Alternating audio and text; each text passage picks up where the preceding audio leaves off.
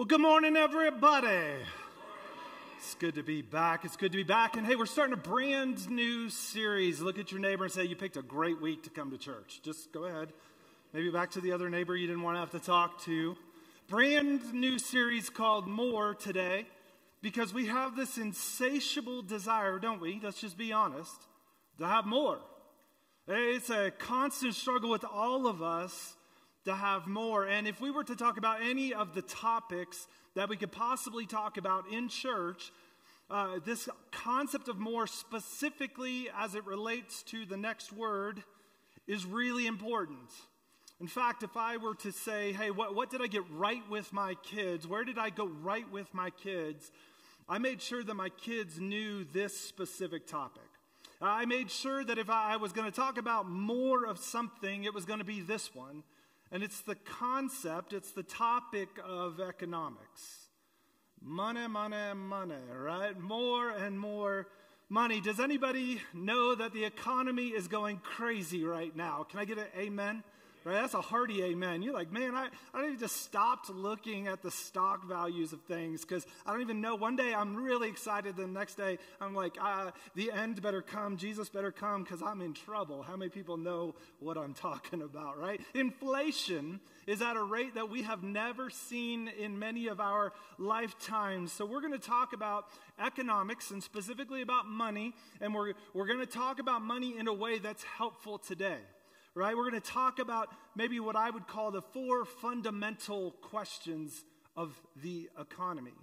We're going to talk about the 4 fundamental questions. There's literally thousands of questions out there that we could talk about with economics, but these are the 4 fundamental questions that stand out above the rest. Again, if I were to tell you, like, where did I do right with my kids? It's these 4 questions. In fact, I think if you'll get these 4 questions right, I don't want to overpromise here, but I have never seen someone get these 4 questions right and not do well in life. These 4 questions will impact, affect everything in your life. In fact, I would even go so far as to say you will have less financial storms in your life if you can get these 4 questions right. I would even go so far as to say that I think God would elevate these 4 questions amongst everything. And so we're going to look at 4 questions over the next 4 weeks, and here they are, just so you know where we're going. Today we're going to talk about how you work, next week how you honor, the 3rd week how you budget, and the 4th week how you Sabbath. And I think if we could get these 4 right, again, we have a firm foundation under which to live our lives. We've all watched, like I said, Wall Street go on some kind of roller coaster ride this past year. How is it that you should respond? Well, I can tell you if you get the how to work and how to honor and how to budget and how to Sabbath questions right, if you do them right, you're going to end up with a much higher success rate in life. And as the famous theologian Larry the Cable Guy would tell you, we just need to get her done, right? We just need to get this one done. We need to dig down deep, pick ourselves up by our bootstraps, and do some hard work. Now, some people are in the room. One, you're freaking out because you're like, the pastor is talking about money. Let me just go out on a limb and tell you we don't need your money. That's not why I'm doing a series on money. The church is in great financial situation right now. That is not the point of this series. The point of this series is that we, as the people of God, would honor God with our money. And you might think like, well, Pastor, you need to stay in your lane. You need to stay in the ethics lane. You need to stay in the spiritual faith prayer lane. You really don't have any business talking about money. Well, au contraire, mon frère. Do you know that the Bible, if you were to tell me like you should just preach what the Bible preaches, the Bible speaks about money, economy, work, Sabbath, honor, budget, 4 times more than it does about faith and prayer combined. So if I want to just stay in my lane and stay in the Bible, I need to 4 times more than the other things talk to you about the economy and about money. So today, like I said, we're going to talk about this first one. How should we work?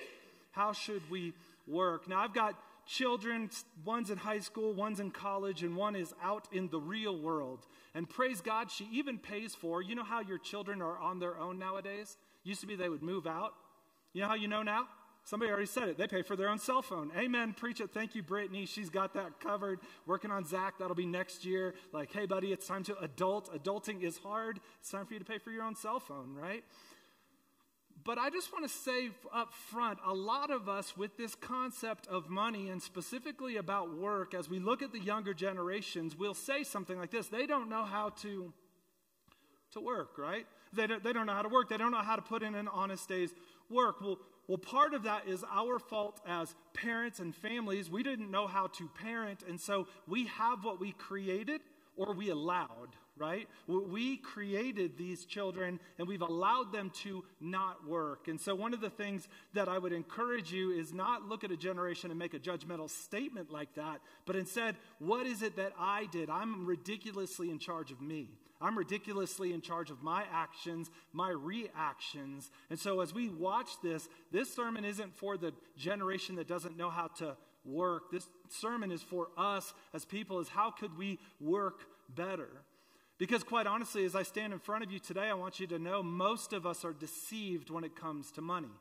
Most of us live a life where we're doing the best we know how to do, but we're doing things that ultimately, quite honestly, are killing us financially.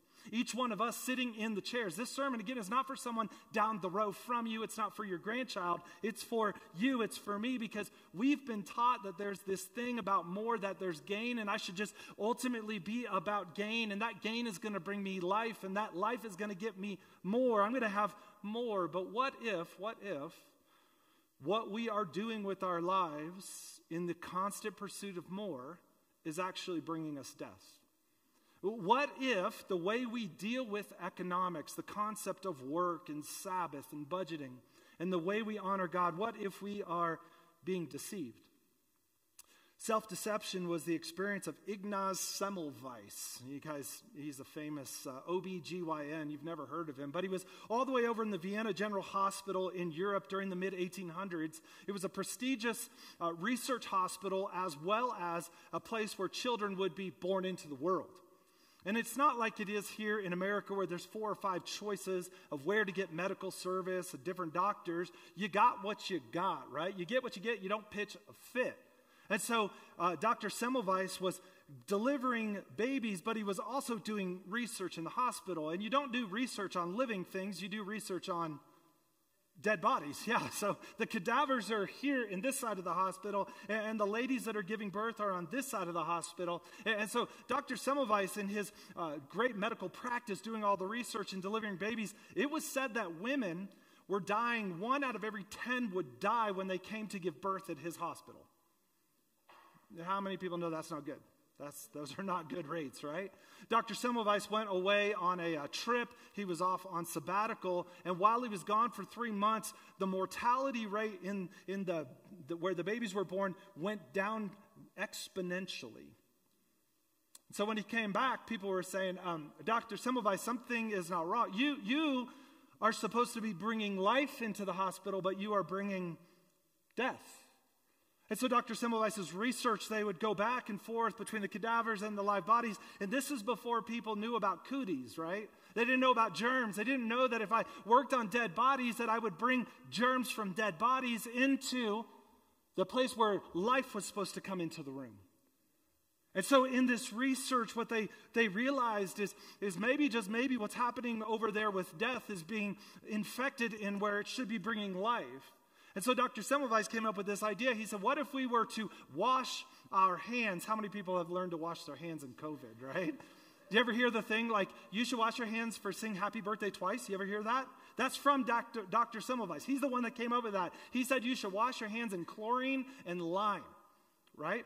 We don't do that. We have soap, thank God.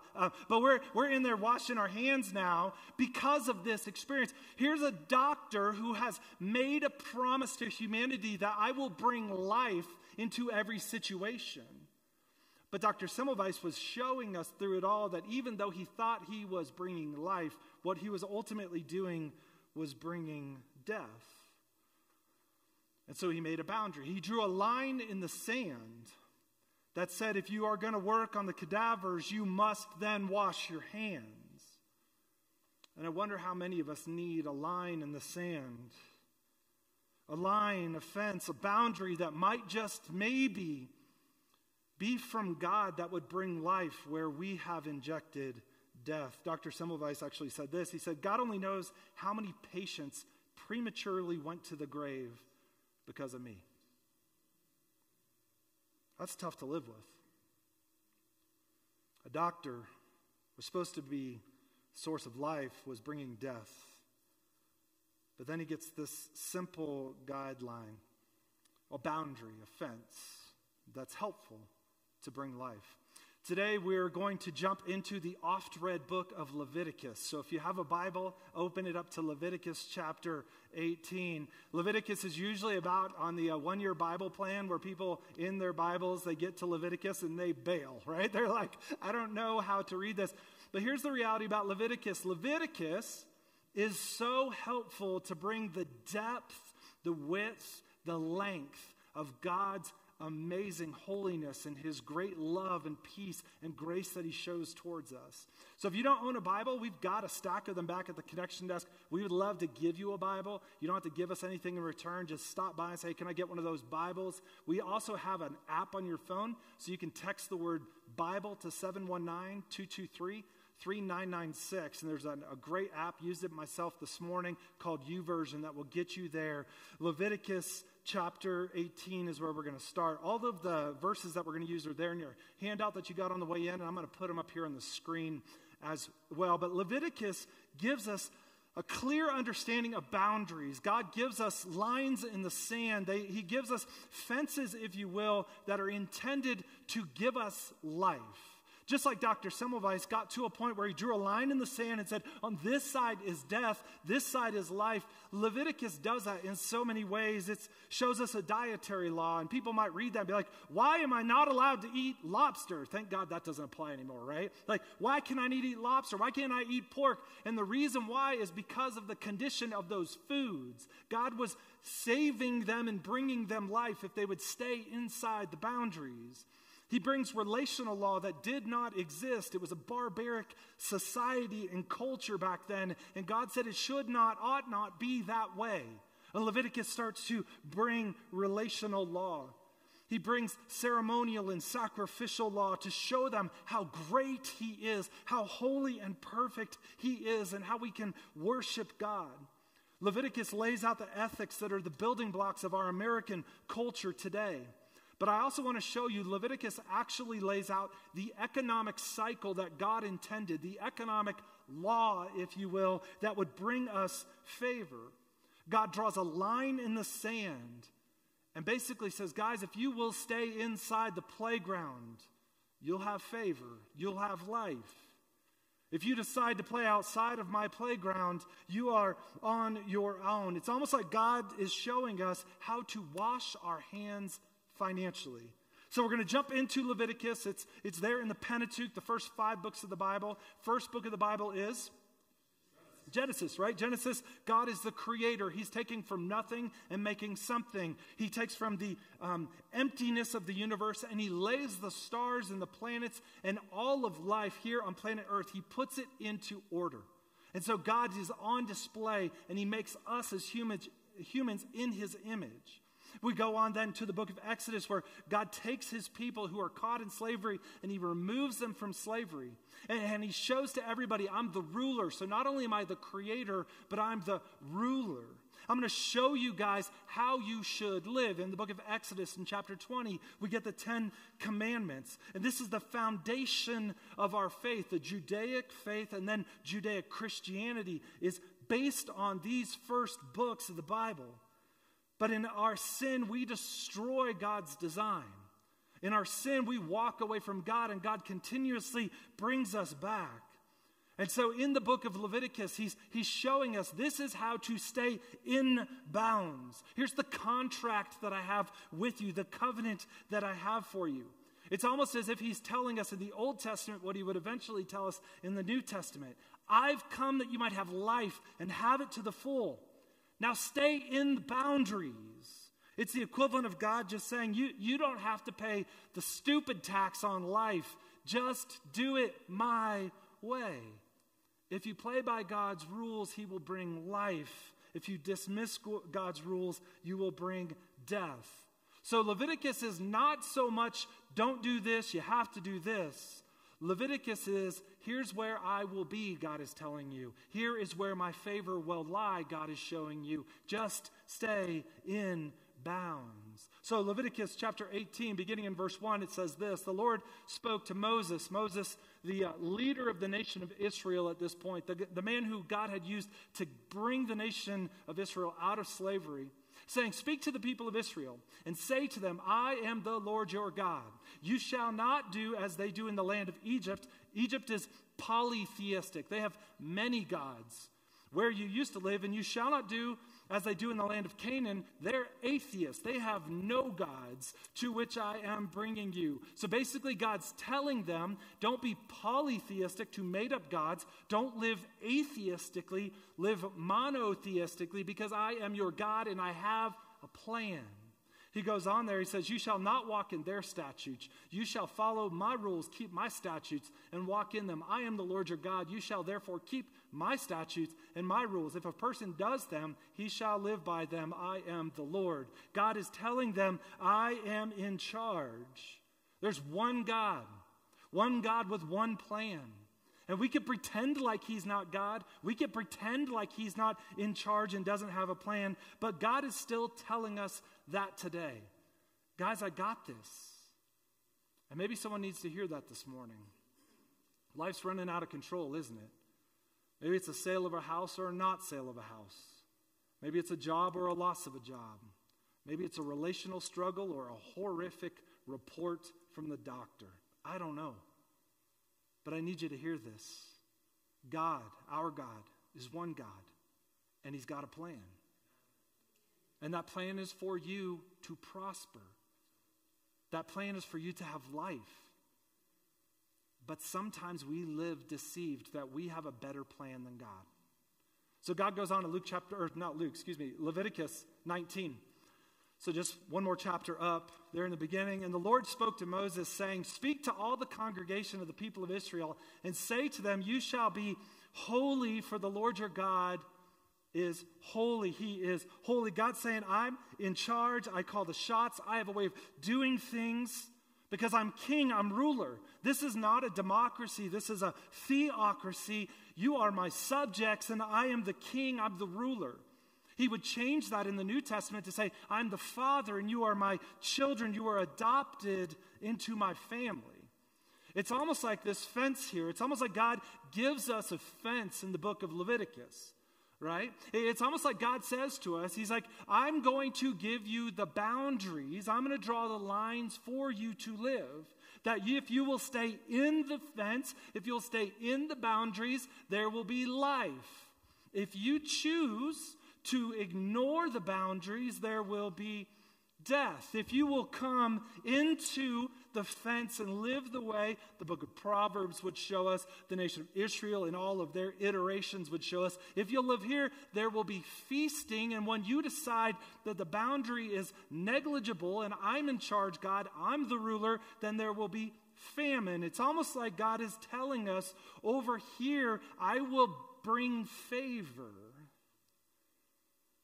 And I'm not talking, I am so sorry about the people that take this point and they beat it home to say, hey, if you just stay in the fence, then everything will prosper in your life and you'll get rich, right? Just give the church $1,000 and see if God won't give you $10,000. That's nonsense. But over and over and over again, God says, guys, I have made a way. I have a way of life, of living. Just like the book of Proverbs, the book of wisdom, it will tend to happen that you will find favor on this side of the fence. And God is going to allow you to go through very difficult seasons. It not only makes you stronger, but it makes your faith stronger. But on this side of the fence of favor, God says there is a way for you to live where there's blessings, not cursings. The book after Leviticus, we find a book called Numbers. Numbers is when the nation of Israel decides this. They decide, well, this is a really nice fence, right? This was custom built just for us today, right? It was really rich. Thanks for this fence. It's a great fence. But the nation of Israel would come along and say, you know what? In the book of Numbers, they would say, well, I don't really like this fence, though. This fence is constricting. This fence is keeping me from living. I want to live like never before. I live my best life now, right? Like this fence, I don't like this fence. And so in the book of Numbers, the nation of Israel just keeps saying, this fence, we'll do without this fence. And they begin a cycle where they begin to walk away from God. And God reveals himself, shows them their unfaithfulness, their unrighteousness. And the nation of Israel begins to crumble apart and fall, and God restores them, saves them, puts them back on the right side of the fence. We go from the book of Numbers over to the book of Deuteronomy. And the book of Deuteronomy, I don't even know if you know this, but it literally means to reestablish or repeat the law. In the book of Deuteronomy, we see God reestablishing the fence because God has fences for our well-being. In fact, you can write this down in your notes. God wants us to live inside the fence of favor. And if you're only going to pay attention for 20 seconds online, put the pancakes down for a second, look right there. God wants us to live inside the fence of favor.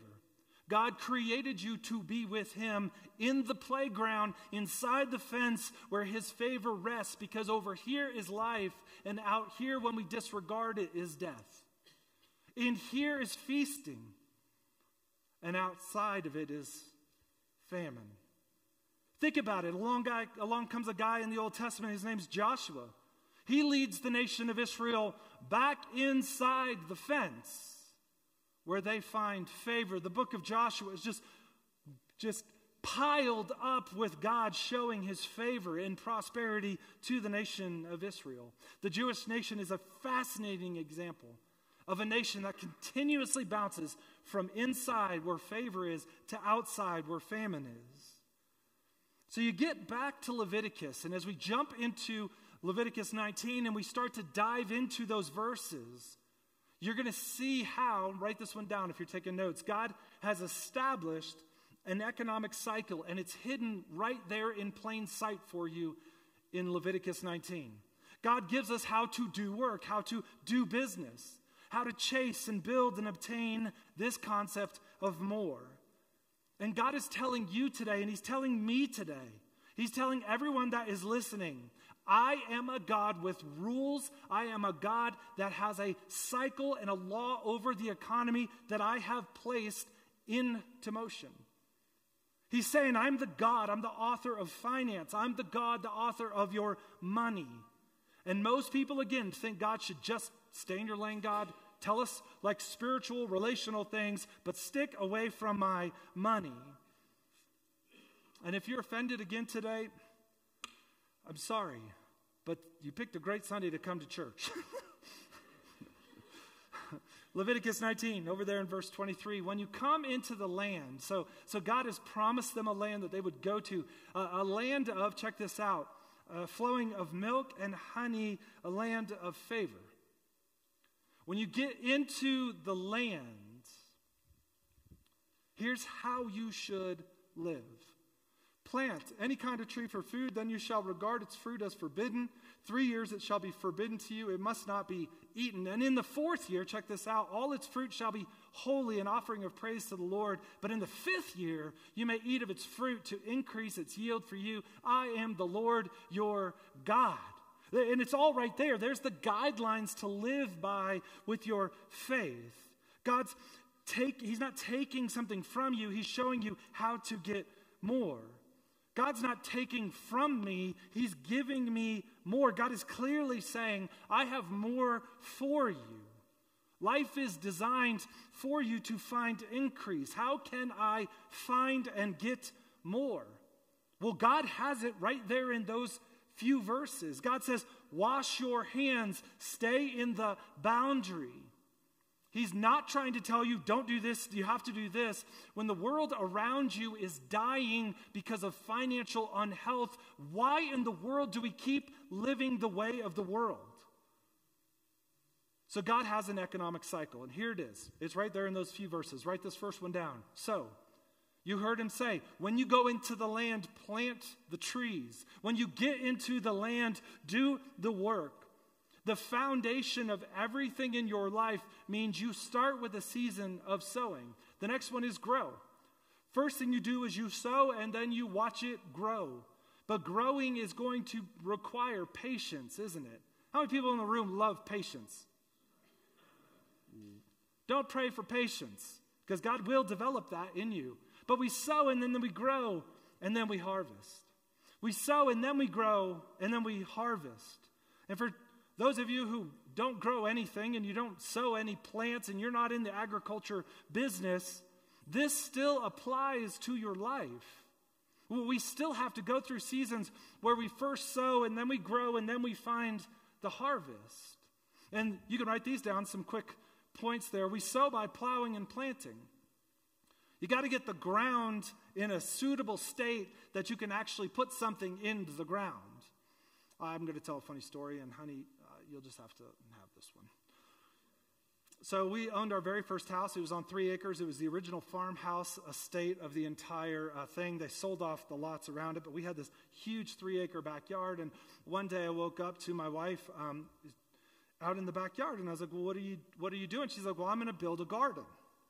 Well, this is going to be awesome. We'll have some food in the garden in the backyard. And the reason that I had even gotten attention in the backyard is because I looked out the bedroom window to my wife on the back of a tiller that was not in the ground, but instead was acting as like an ATV going across the backyard, dragging her as she went flying across the backyard. It's like, what are we doing? The great part of this story, though, is the farmer. Same farmer who would every Friday bring us a brown paper bag of produce from his farm, his actual farm. And that many times was all the food we had to eat in those days. He saw her getting towed across by the tiller, and he brought his tractor down and said, where would you like your beds? Because he brought the tractor, and it just dug right in and drug across. And Trisha planted us carrots. She planted us potatoes. I don't know what else she planted because it didn't grow. It's true. It's true. It's true. But because the farmer was there to plow, she was able to plant. And let me just tell you, without that tractor, it would have been some hard work. It would have been some miserably hard work. And so if you look in Leviticus, it says, plant fruit trees. Plant trees that will bear fruit for you to eat. But this is going to be hard work. How many people know in every area of life, if you intend to see a harvest, you're going to have to do some hard work. You're going to have to plow, and you're going to have to plant. Second thing, you can write this down. We grow by weeding and waiting. Did you hear him as he said, as you go into the land and you plow the ground and plant, now you're going to have to wait. Don't go picking fruit from the tree. We used to live in Northern California. There was a beautiful oasis in our backyard. We had a pool, and we had every kind of fruit tree you could think of. Oranges, tangerines. We had one thing that we thought was grapefruit, but it was some obscure varietal of whatever. We never ate it because it was gross. The skin on the outside was like almost an inch thick. It was just gross. But over on the right one, man, oh man, one day that lime tree is going to bear fruit. Never bared any fruit. It was, you know how key limes are small, little tiny ones? This was small. This was like blueberry-sized limes, right? Not useful. But you can't, because of the way trees work, you can't harvest in those first days. Because the roots haven't gone down deep enough for the branches to be strong enough to hold the fruit that you want. But so many of us, we want to skip over sowing, the hard work, or we want to skip over the growing where we have to weed and wait. We just want to get to harvest. We just want to get moving. Let's go.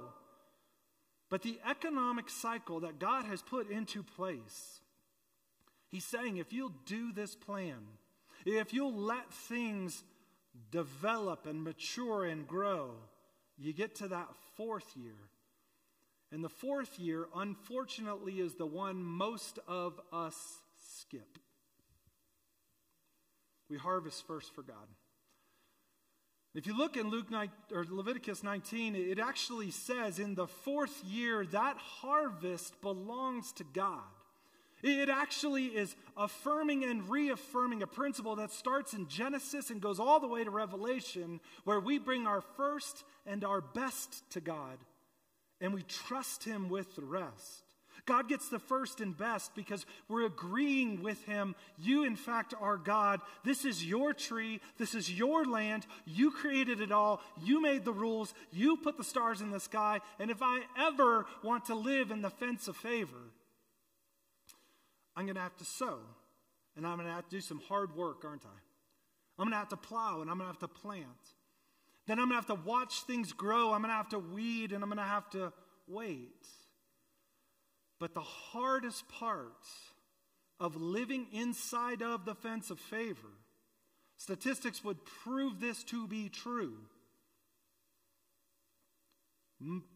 Half of the people that attend our church give nothing to God financially. About a third of us give something substantial. And the rest give in some kind of passing fancy. And what we're saying to God is, I know that you have declared the fence of favor. We're going to get into this one next week, so don't skip church.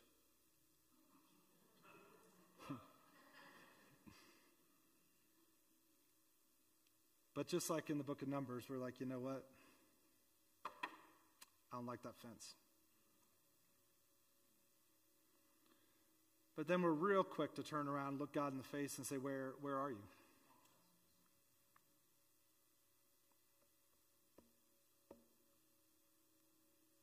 This is true in every area of life, guys. It's not just money. Think about kids. Sow, grow, and harvest, right? If you've got an elementary school kid at home, or maybe you have a grandkid at home, we are sowing into those kids. That's a lot of hard work. Anybody with a young child in the house, let me just praise you for a second. Keep showing up. Stay in the game. I know it's hard work, but it is so worth it. Keep plowing. Keep planting. I know it's hard. Be intentional. Be intentional. Go back into parenting mode. Don't check out. It's worth it. It's hard. I know it. But you're sowing in that point, right? In those teen years, in the 20-somethings, we got to be patient. We got to let them grow. We got to let them breathe. We got to send them out. In the 20s, you are weeding and waiting. When you get into your 30s, you want the harvest, but it's not time for the harvest. Anybody who's 50 and over, you know this to be true. 20s and 30s, you are going through a period where you're growing. You're weeding and you're waiting. You're continuously showing up. You're doing the right thing over and over again. And you get to a place when you get into your late 40s and 50s where you truly get into a season where you reap a harvest. And so if you're a 20-something in the room listening, or maybe you're following along out online, your next step is to leave your mom and dad's house, right? Parents, you can write the check to Brett Crimmel. No, just kidding. But we all are constantly in this cycle, this economic cycle. Sow, grow, harvest. And we have to take part of the harvest, put it back in the ground so that we can see it keep going. But here's the kicker. Most of us, we deplete the harvest by consuming the harvest, and we don't put it back in and sow some more. God's created this economic cycle for us on how to work. You sow, then you watch it grow, and then you reap a harvest, right? And you can write this last one down. We harvest by reaping a reward. There comes a time in life, if you will follow God's economic cycle, that you reap a reward. And that reward is not always financial. That reward is not always something that ends up in your stock portfolio. That reward is from God because He designed you, created you. He knows exactly what you need. In fact, we are at risk all the time of violating God's economic cycle just by the way we work. Because we fall in love with the concept of harvest. How many people love a good harvest? The rest of you are liars, right? We love harvest. We love harvest season. We want to enjoy the harvest. We want to consume the harvest. We are consumed by being consumers of consumption and the harvest. In fact, here's the modern American economic cycle. Tell me I'm not telling the truth. We love it. Harvest, harvest, harvest. Every day we should be a harvest. When I wake up, I should just get more and more and more. I just want harvest. Let's go, baby. Harvest, harvest, harvest. We want to skip over plowing. I don't even want to plant because that means I got to carry heavy trees. I fly right past weeding and waiting because growing is boring. I just want to reap that reward. And here is what has happened. We have raised a nation of people that believe the American dream is harvest, harvest, harvest. And when you live that way for generations, you end up owing more than you make, and you are bankrupt. And we bankrupt the future of our children and our grandchildren. Sound familiar? Our God will not be mocked. There is an economic cycle that he has created. It means that we live inside the fence. And when we live inside the fence of favor, we first do the hard work. We sow, we plow, and we plant. And it means you're going to smell funny at the end of the day. You're going to sleep really well. That means we wait in the seasons of growing. We wait. We don't take the first fruits because that's going to hurt our harvest in the future. In fact, that first fruit inside the fence of favor belongs to God. And then we harvest. And when we live the way God intended, the economic cycle of sowing and growing and then the harvest, we live inside the fence of favor. But people cheat the economic process. Look, this is a New Testament concept because so many people, when you do a money series, they start talking about like, oh, this is all Old Testament, doesn't apply to us. Great, this one is New Testament, season of grace, right? Now we command you, brothers, in the name of our Lord Jesus Christ, that you keep away from any brother who is walking in idleness, harvest, harvest, harvest, and not in accord with the tradition that you received from us. For you yourselves know how you ought to imitate us, because we sow and grow and harvest. Because we were not idle when we were with you. We sowed and we growed and we harvested. Nor did we eat anyone's bread without paying for it, but with toil and labor, sowing and growing, we worked night and day, that we might not be a burden to any of you. It's the economic cycle. Sowing and growing and waiting. Paul is basically saying there's an economic cycle of things. And this applies to you and it applies to me. It's written during the early church after Jesus has ascended back to heaven. This is for us. Paul talks to the church in Ephesus and he says this, for even when we were with you, we would give you this command. If anyone is not willing to work, let him not eat. Can you hear the economic cycle?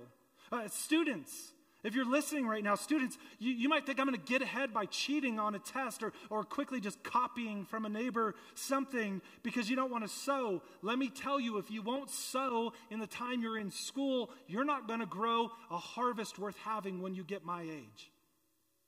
You got to put in the hard work. We all have to put the hard work in. You cannot cheat the process because our God will not be marked. And the tension for so many of us in the room, yeah, Pastor, you shouldn't steal. Why are we talking about stealing? We're talking about working. Because there in verse 24, it is as clear as day. It is hard for me as a pastor because of what other pastors have done to help you in this area. Because you think, oh, he's only doing this because he needs my money. I don't need your money. If you don't want to give your money to our church, find a church that you can give your money to and go there. That's not what this is about. I watch people come in fighting. You know what I'm going to do when marriages come in fighting? I'm going to lean in and I'm going to say, guys, you ought not fight. Let's figure out how not to fight. When I watch people stop coming to church for 3 months, I'm going to reach out to them and be like, man, where have you been? What's going on? Because your behavior doesn't line up with the faith that you said. Remember early on, God said, don't be polytheistic, but don't be atheistic. Live monotheistic, that you actually believe there's a God. So we pray and we talk and we think like there's a God, but with our money we think we can mock God by saying this fence does not exist in finances. Let the thief no longer steal. How do we steal? Here it is. And in the 4th year, all its fruit shall be, what's that word right there say? Holy. You know what the word holy means? Someone help me? Set apart. The very first best you have should be set apart for God. Why? because it's an offering of praise to the Lord. It's saying, God, I acknowledge that you have an economic cycle. You've put this all together. My first and best comes to you. I'm going to trust you with the rest. But people come up with all kinds of rationalizations at this point of why they won't give God their first and best. God is even today giving us an amazing opportunity. I look at the tithe. Trish and I tithe. It's automatic. We do it online. But I look at the tithe as God, even in 2022, reminding us that he's in charge. He's given us a gift of the tithe. You know what I didn't do this morning? I didn't wake up and be like, God, would you please provide me coffee? You know why? Because I have a coffee bean grinder and a coffee maker. And I set it up last night. And I pushed a button, and you know what happened this morning? Ring, there's coffee. I went down because my car was on the E, right? And it said I had no gas. So you know what I did? I took a plastic thing out of my wallet, shoved it in a machine, and gas just showed up in my car. I didn't have to be like, God, would you please provide gas for my car today? But when I tithe, which I do, I'm saying to God, I trust you with everything. When I give him my first and my best, not what's left over at the end, when I give him the first and the best, it's a gift from God in a culture that we don't even need a God anymore. To go, man, God, I praise you. You are so good to me. I'm not just using my prayers and my words, but I'm actually putting my money where my mouth is and saying to God, you are God. Because we buy into this harvest delusion, you will lie to the people around you, you will lie to yourself because you just need to get ahead. What does it mean to believe in God? In Genesis, he's the creator. He created heavens and earth. He created us with all of the earth to be at our disposal.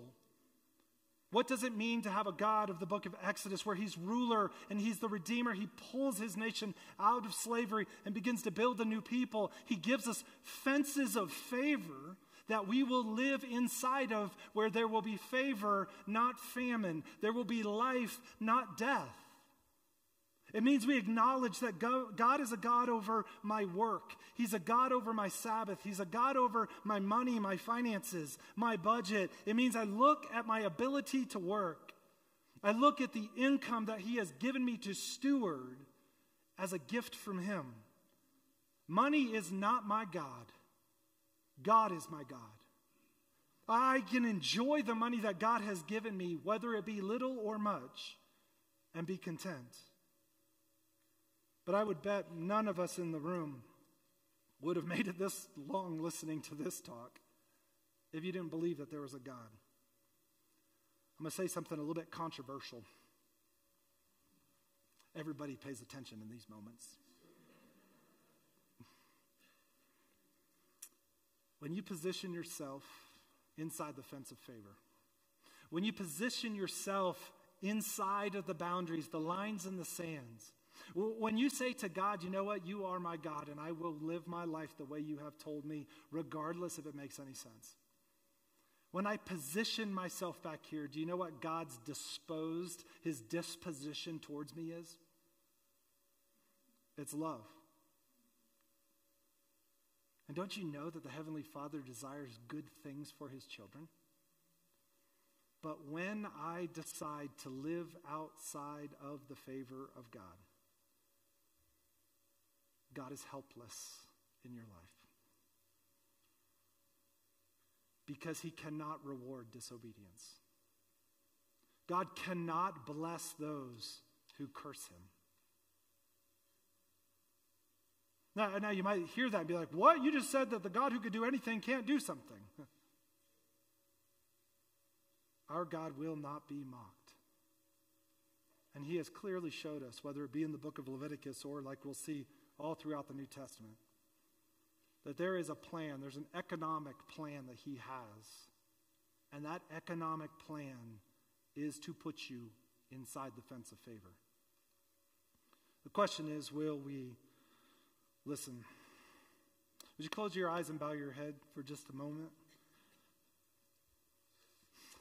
A number of us, I know, you hear this, and you immediately know that you have willingly made a choice to disregard the fence of God's economic cycle.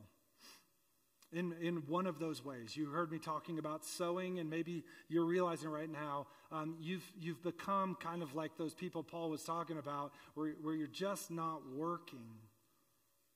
You don't like to plow, you don't like to plant. And maybe the Holy Spirit's just telling you right now, today could be a new day.